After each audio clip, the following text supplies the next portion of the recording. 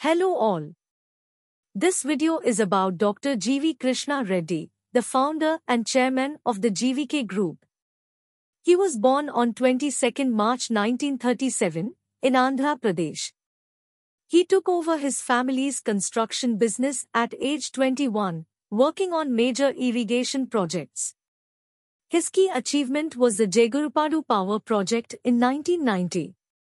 In 2009, he was elected as the chairman of the 108 Ambulance for Andhra Pradesh.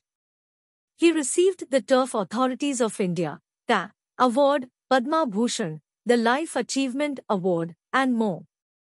His net worth is estimated to be around $102 billion. Thanks for watching this video. Do subscribe and click the bell button for more videos.